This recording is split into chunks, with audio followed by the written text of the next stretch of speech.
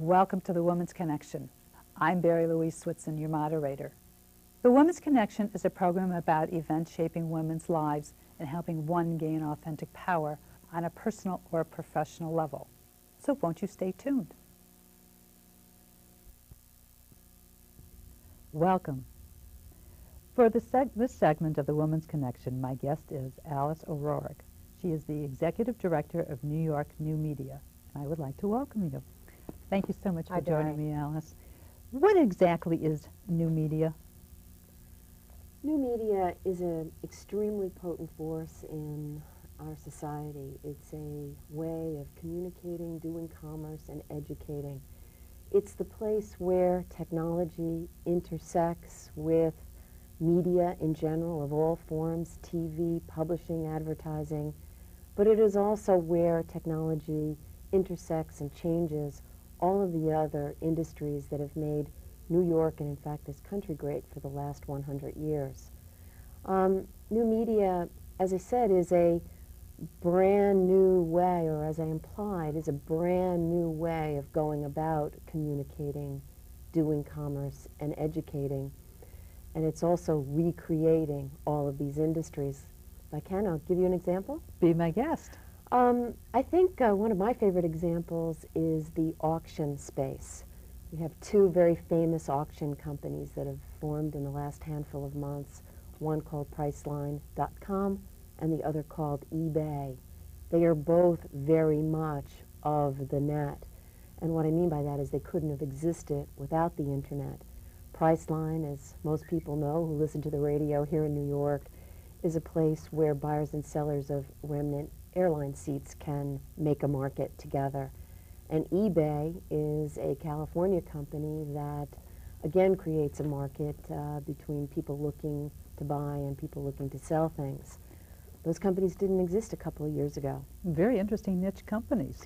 Yeah, and I think what's particularly interesting in the auction space is not only those pure play internet new media companies that I just mentioned, but how the internet has changed the venerable old auction houses of New York City.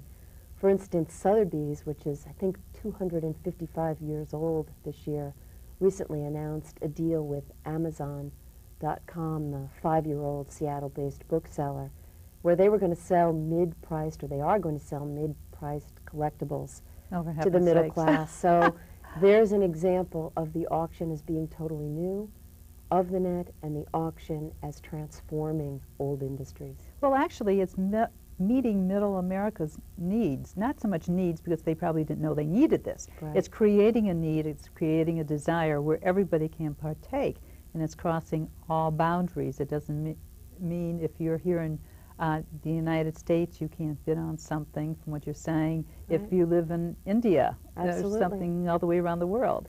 It's so frictionless, this system. If you wanted to find other Pez collectors, I'm sure that there are regional conferences for Pez collectors, and maybe you'd get to a handful of them in your lifetime. Or maybe you'd get around the world, but you wouldn't ever really know if you had seen every bit of inventory. And with the internet, you can pretty much rest assured. So instead of being a couch potato, you can be a computer potato or whatever. A mouse potato, as they want, if you want to say it. There's a thought. New product line, what can I say? That is really interesting, and it's amazing because it came out of basically nowhere. I mean, the government started it, but then some people started taking advantage of it a little bit more and a little bit more, and so Right. it's just blossomed into a whole new industry that's knows no bounds, one could say. I'd agree with that. How did you get involved with this? Well, I began my career as an attorney and then went over to the business side while working at Colgate-Palmolive Company, first in business development and then in marketing of Colgate toothpaste. And I basically stayed with that. Most recently, before joining the New York New Media Association, I was the head of sales and marketing for New York State's economic development efforts. And this brand new industry, New York's first new industry, large new industry in generations, was being created right in front of my eyes. And so I started paying attention to new media, which claimed that it might create up to 120,000 jobs in 3 years, and it has just about done that. That's incredible. Right. I mean, for New York to absorb all these additional people, because I'm sure they're coming from all over the country to be where it's happening. But And they are. They're not only coming from around the country, they're coming from around the world.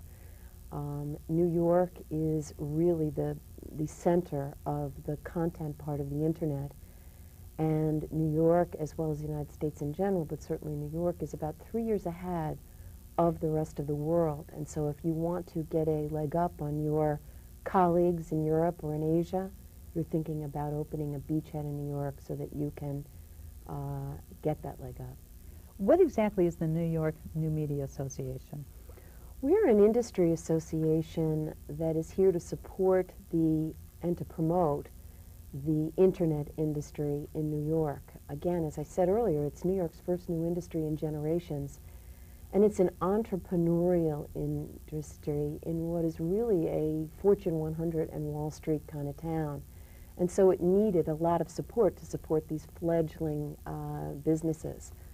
So we're here to support that industry as well as those who use the internet in order to do commerce, communicate, or educate. Does it cost a lot of money to join? Or how does one join? Well, it's fairly reasonable, I would say, by New York standards. The price is $125. The membership is open to anyone who is interested in the net.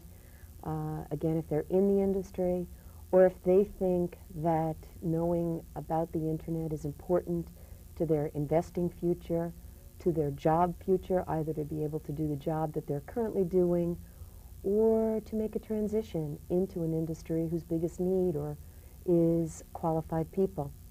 And that transition may be either to set up their own business or to go to work in one of these new media companies. Okay, there's a lot of talk about Silicon Alley and Silicon Valley. Right. What's the difference? And are we one and the same here in New York? Well, there's a big difference. Silicon Valley was started 30, 40 years ago. It is of the West Coast. Silicon Alley is at best 4 to 5 years old. It is both a physical place, meaning originally the area south of 42nd Street to Canal Street. Now, I would say Silicon Alley is really the entire city, from Wall Street, the canyons of Wall Street, to the angles of the Flatiron District, to the heroic boulevards of Midtown. All of this is really Silicon Alley now. And the reason for that is my earlier point about how the internet is transforming all of these industries that are in New York: financial services, business services, advertising, publishing, broadcast, music. Therefore, it's everywhere. Sounds very exciting. I know, we'll get into it because there's a couple things I wanted to bring up about streaming media and broadband, and we can talk about that. Well, we can talk about them now. I mean, what is broadband and what is streaming media? Okay. Well, broadband is very high-speed internet connections. And these high-speed internet connections will enable both data as well as other forms to be transmitted to people. Those other forms might be high fidelity audio, as well as TV or film quality broadcast capabilities on the internet. So you see a convergence, is the word, between the television and film and your computer. Not a replacement, but a convergence. Most people believe that the computer will never replace TV. It'll sit alongside, but be very enabled by these broadband technologies. One of them is streaming media. Would you say it will never replace it, because so many people say that the internet and going on a computer is an isolated event. You're doing it basically by yourself, whereas with a television, you're doing it as entertainment, a family entertainment, or a dating entertainment, whatever you want to say. So it has different aspects to it. I think using a computer is all around a different experience. You sit 12 inches away from it or 18 inches away from it. And as we all know, as our mothers told us, it's not good to sit that close to a television, right? True. The computer is or the internet is a many-to-many experience, and that is the extraordinary power of it. The television, at least for the foreseeable future, is a one-to-many experience, or a many back to one. And so in many, many ways, it's different. Well, everything happens so much faster on the internet than it does in real life anyways. First of all, you had the telephone. Right. And then you went to answering machines, and people said, an answering machine, what's that? Right. Then you went to faxes, because I remember in an office, you could send out something, and okay, it's got snail mail, so to speak. 3-4 days later, they pick up the phone and give you a response. Then you had the fax, and it's like, oh, well, I can go home. It's 6 o'clock. I can go home now. Right. And 5 minutes later, as you're walking out the door, they've got a response, and you've got to redo the whole project all over again because it's not right, and you're still there at midnight. And now with the internet, it's just as fast as a fax because everything is changing at the speed of light, or as they say in New York, in a New York second. I mean, it's awesome. Well, the New York second has been replaced by the 24/7 lifestyle, which is that one can be connected and be working or communicating or being educated or being entertained 24 hours a day, 7 days a week. And again, I'm going back to using that word frictionless. It makes work, it makes play, makes all those things very fast, very frictionless. And New York is a fast place to begin with, so it's like, is there ever any downtime here? If a woman wanted to move into new media, what would you suggest she do? What would be the first steps? Well, I think the most important thing that I could say there is that there is a place for many, many people in the new media or internet business. Certainly you need to be able to turn on and use a computer, but you do not need to be able to be a C++ or other advanced language programmer. But some degree of technological savvy in between those two places is required. And it depends, and how much is required depends on what it is that you want to do. It's very easy to get that required amount of technology. I'm sorry, go ahead. Go. I was going to say, what would you say is the first step to getting that type of technology? Well, I think there are any number of courses that are available. There is every single college or university or place for adult education in New York offers courses in internet technologies that pretty much any person interested in the media world or the tools of the media world would be able to go in, pick up, and benefit by in their job search. So I'd suggest that. There's an organization in New York called Web Girls, and their mission is to bring technology to girls and women.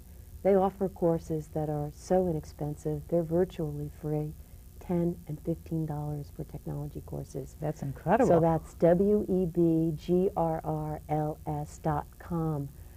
You can also find courses on technology on the internet for free, and that would take you to my second recommendation, is that you surf the internet. Go to the internet, buy something, do research on something. Whatever fascinates you in this life, you can pursue in the internet, whether it's cooking or gardening or fashion or poetry, whatever it is, it's there in an incredible amount of richness. And I would suggest surfing the net, making a few transactions on the internet. Just become familiar with what it's all about. Absolutely. You can't go looking for a job in this industry unless you have. But these are hardly onerous, impossible requirements that are being set up. You've got to learn a little bit about what's going on in the industry, and there are a lot of publications that you might want to acquaint yourself with. There's a handful of them that are online. At New York, Alley Cat News, and Silicon Alley Reporter all have online newsletters that come out daily or weekly. Two of them also have print versions, Alley Cat News and Silicon Alley Reporter. These are local New York publications that focus on the whole new media internet scene, but largely on New York. And so if you read a handful of issues of these, you'll see what companies are doing what.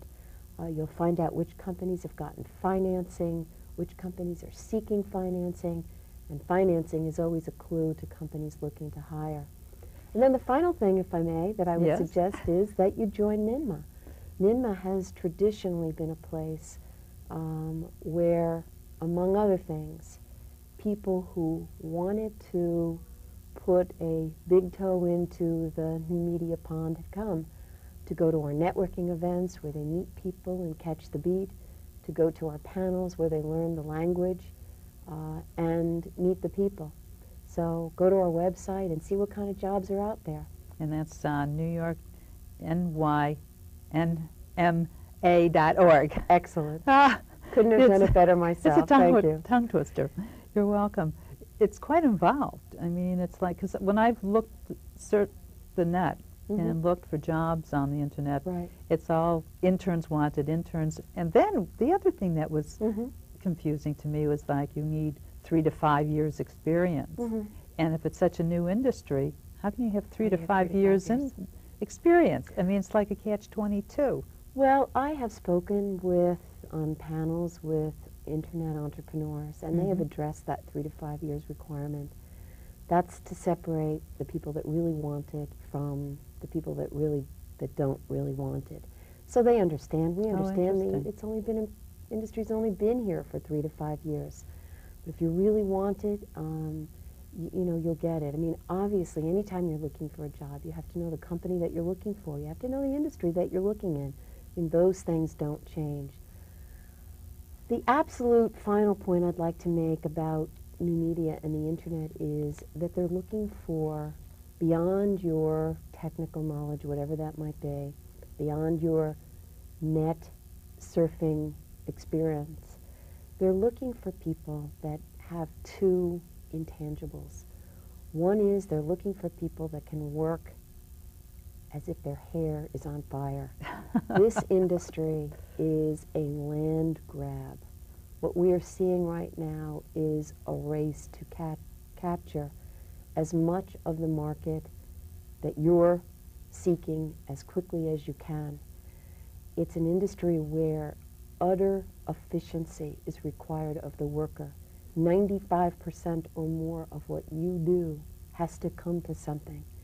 Sounds almost like the railroads, land grabbing. Exactly. Staking a claim. So they need people who understand that this is the pace of this industry, that it's better to be there first, plant your flag, claim as much land as you can, than it is to have it all 100% right but get there second.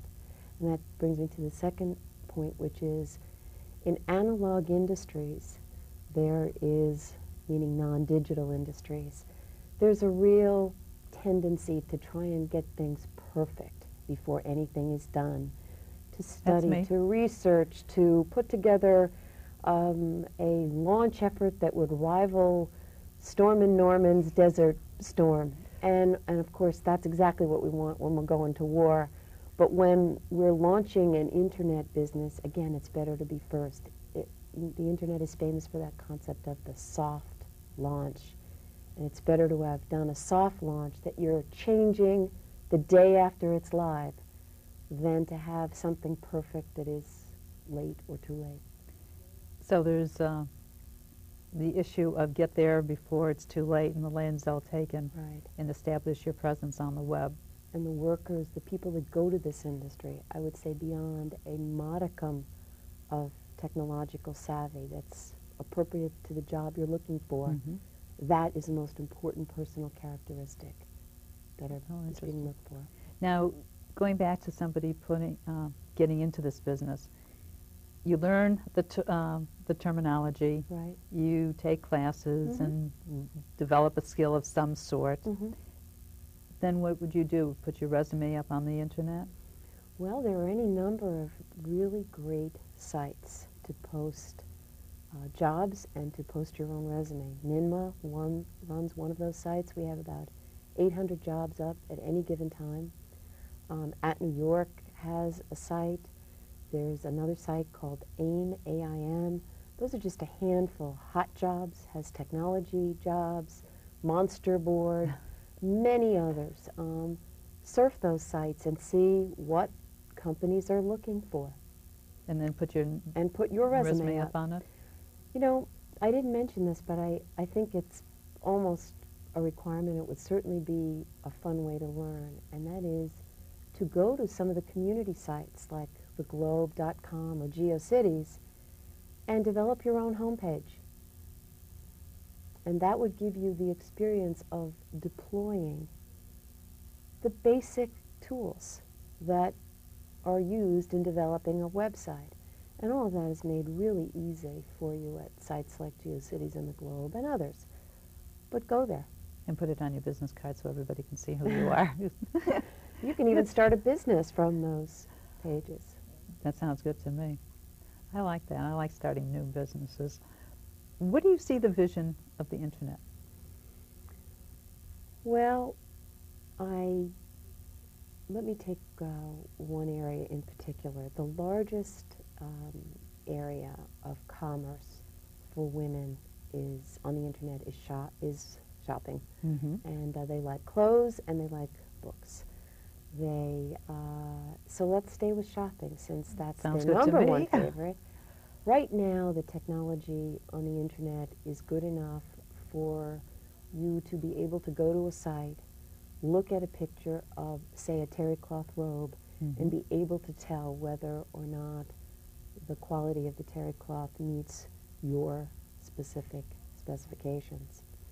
I think what we have in front of us, and not too terribly far in front of us, are personal fashion shows, where just the things you want to see are shown to you, followed by a virtual try-on room where you get to try those clothes on your figure to see how they look.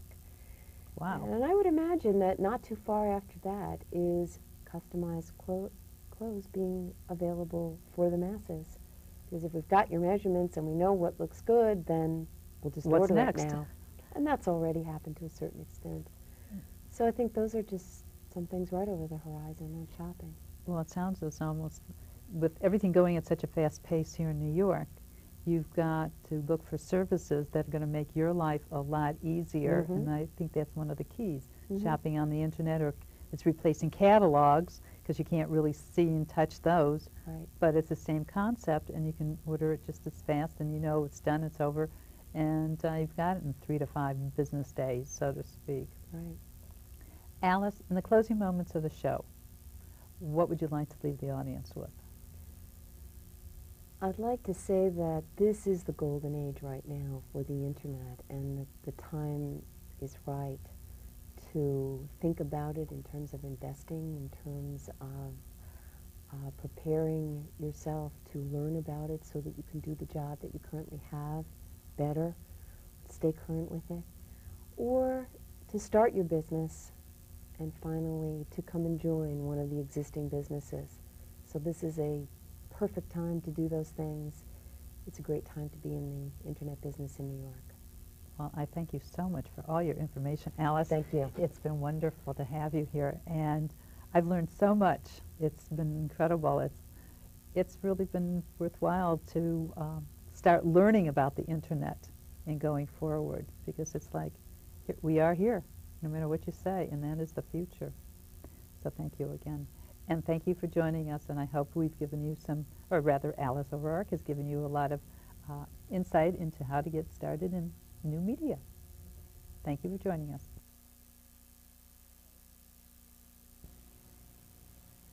Don't touch that dial. The Woman's Connection will be right back.